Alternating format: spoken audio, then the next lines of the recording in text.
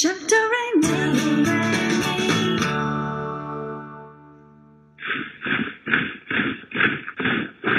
you wish that you could just cut up a chicken on your own? Buy it fresh and buy it whole and then just bring it home. You can do it, it's not hard, there's no need to moan. All you do is just follow the bone. Follow the bone! It's the only way, follow the bone. Like all the butchers say, follow the bone. Just go follow the bone to get a beautiful fillet.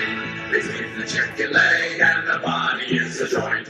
Cut right through the cartilage and you it will anoint. Your bony backers make your chicken cutter upper king. Fabricate, you'll want to dance and sing. Follow the bone. Do it every time. Follow the bone. Right along the spine. Okay, welcome to 3 teaspoons on 1 tablespoon. I am Big Sis. And today, little sis is gonna have me follow the bone and cut up a chicken. You know, I said to her, are you sure about those lyrics? So my chef, when I was in culinary school, would tell me that. He would just say, Julia, follow the bone. Follow the bone. That's all you have to do. Follow the bone. Okay. I'm a little nervous because I've never done it before and this is my only chicken. So if I mess it up, we're doomed. Follow the bone, that's all she tells me, follow the bone. I think that's a little vague, but here we go. All right. Did you ever see the movie Eraserhead? Huh? It's just like that, right? Okay. Okay, follow the bone. Cut through the skin. Beautiful chicken, and it's fresh and it's organic, it's from the local farm. And it's a great thing to know how to do because you can get a better quality chicken that way. So it's really easy. The easiest thing is to look for the joints where the chicken is moving. So here's my leg. There it is. There it is.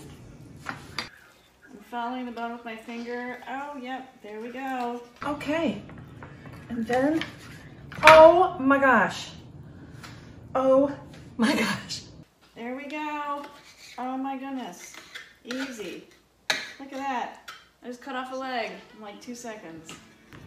Follow the bone, cut through the skin.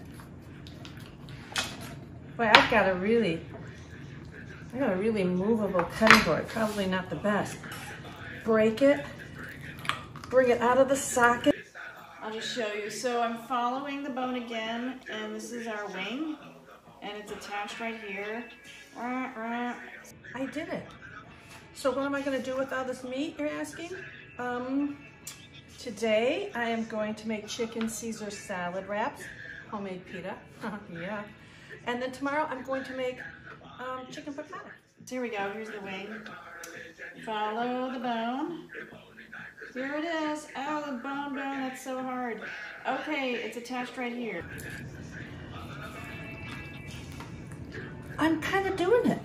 All right, this one isn't coming out quite as well. Whoa, anybody taking bets on how many times I cut myself?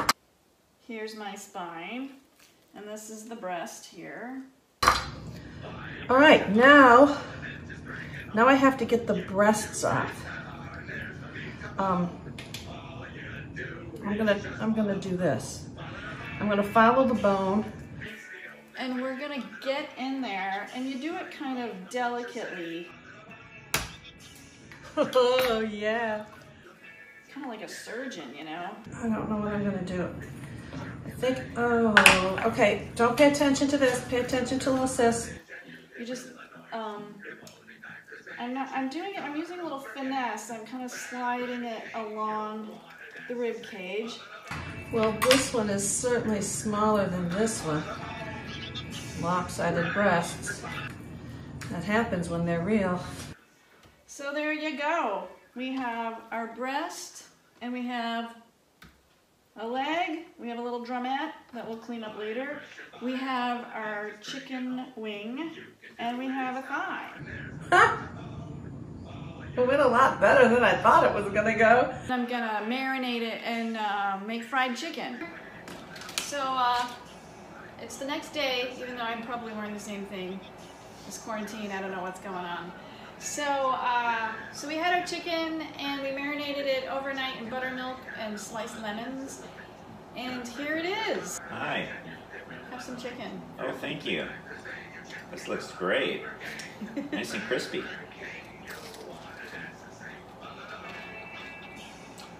Mmm, delicious. This is 3 teaspoons or 1 tablespoon, and remember, follow the bone. 3 teaspoons or 1 tablespoon. 3 teaspoons or 1 tablespoon. 2 tablespoons or 1 ounce. 2 tablespoons or 1 ounce. 8 ounces in a cup. 8 ounces in a cup. 8 ounces in a cup. 8 ounces in a cup. 2 cups